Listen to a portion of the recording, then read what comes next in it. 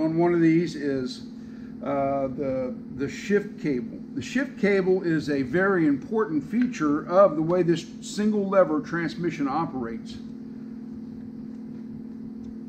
Let me, he's getting the shift cable, so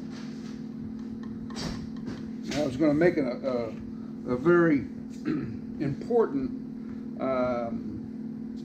information here, and that is, you can see this actually is the end here that connects to the steering column. This, as you can see, and you can see that this has been off, and we verified this cable works this free. You have to verify, it's a must. You have to verify this cable operates this smooth. It would not be uncommon to find this metal casing worn or chafed, or sometimes even split. If it is, it affects the shift ability completely. You remember, this cable actually is what they call the gate cable. It actually operates the gate. This one obviously operates very free. Even in its bent position, it should work pretty free. And it does, okay? So with that said, you can see this has a, I call it a double D. That double D fits onto the shift shaft, and it has to be true and square onto the shaft. Put that on hold for a minute.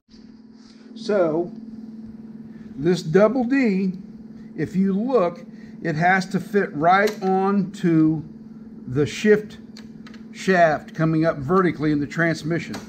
Something that you should do, verify, because this shaft is vertical and it's underneath the vehicle, it's not uncommon to find that shaft is a little sticky, or sometimes it just froze up.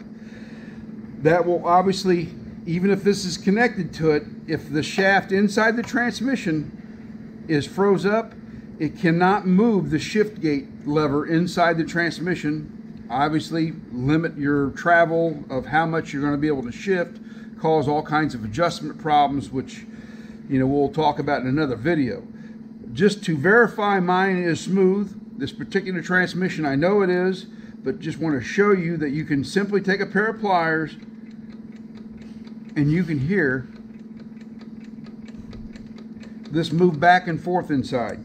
It has to do that. That verifies that it's nice freely operating. So we're going to install the part that goes in the shift shaft first, not where it bolts down. Shift shaft first. We're going to put it right on there. Make sure it is lined up exactly like it needs to be, which we've got it down on there. These are a press fit and fits snug and secure. So stick your flat washer on, which is required, a lock washer, and the nut. So we're going to put that back on like this, and you drop the nut and chase it. Usually I don't have assistance, and it's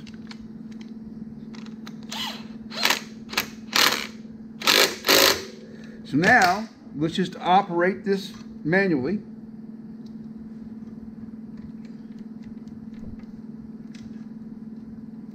It does.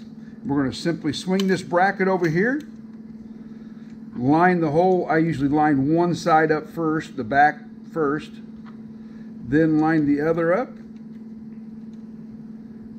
Make sure they're good, started correctly.